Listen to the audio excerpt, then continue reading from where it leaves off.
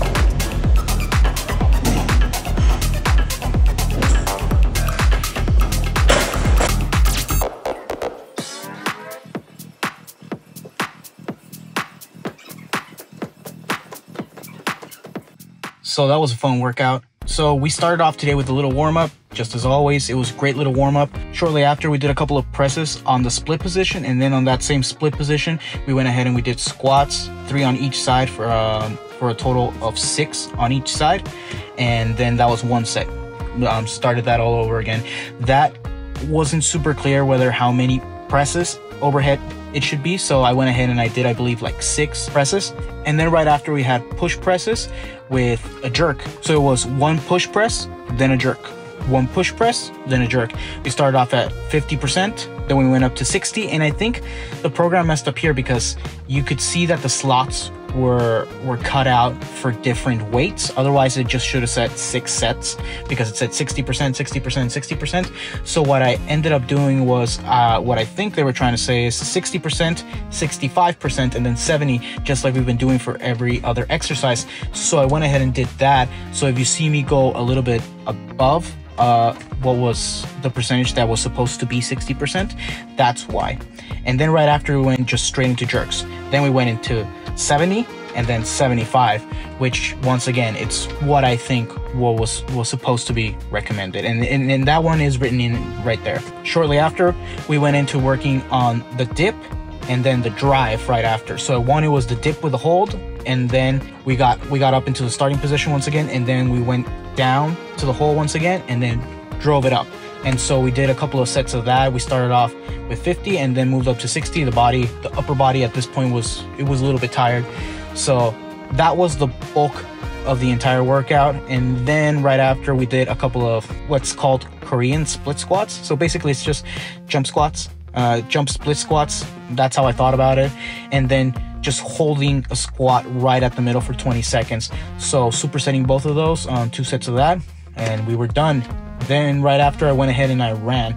Today, I was able to run quite a bit faster. Like I said, I don't know if you guys can hear it, but I'm still a little sick.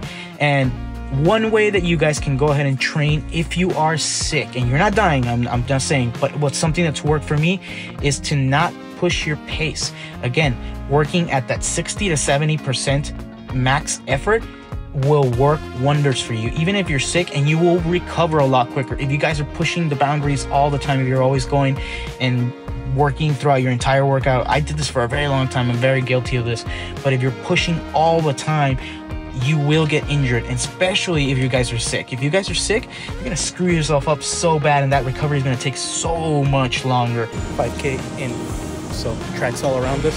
Today's my first day coming back after being sick. You can still kind of hear it, but hey, got my 3 miles in. They went pretty well. They felt really easy. So done with today's workout. Learn from somebody else's experience. Hopefully you guys learn from mine. Don't do that. Don't push yourself. That's the one way I found that I can actually work out through these and still be able to survive. 60 to 70% max. That was the max push today. And so I only did 3 miles. From 4 miles we went to 3 miles. 3.1. That way it's a 5K, you know, because metric and the other systems. Yeah. So we went ahead and we did that 5K or 3.1 miles, and every single one of those miles was like about 9-minute miles. So that was around the time, and it felt great. It felt super easy, especially since I've taken like a couple of days off, like 2 days off to go ahead and recover. That really helped out. You know, we trained on Friday, Saturday, yesterday we weren't able to do anything because, you know, it was bad. And then Sunday today or Sunday is today. Yeah, that's how bad it is. I'm barely kind of getting back into it, and it's feeling good. It's feeling better. We're not 100% yet. We're like around 80, but I'm not gonna go ahead and push it. So today, that's the entire workout. If you guys are planning on working out, make sure you guys take your electrolytes. I packed my electrolytes right before. I did take my Gorilla Mode Nitrix. It really helps out. I took 2 scoops of that, and remember, that has my creatine, that has everything, you know, that I need for my workout. And I also take my omegas, my vitamin D3, 50,000 IUs, especially right now since it's winter. We're not getting very much sun, so that's how much I take. I'm not recommending anything, but that's what I take. Vitamin K2, I take it along with that vitamin D3. And some zinc picolinate to go ahead and help out my testosterone levels, which I just checked out very recently, and they're not doing too great. So I'll be talking about that in a separate video eventually if you guys want me to.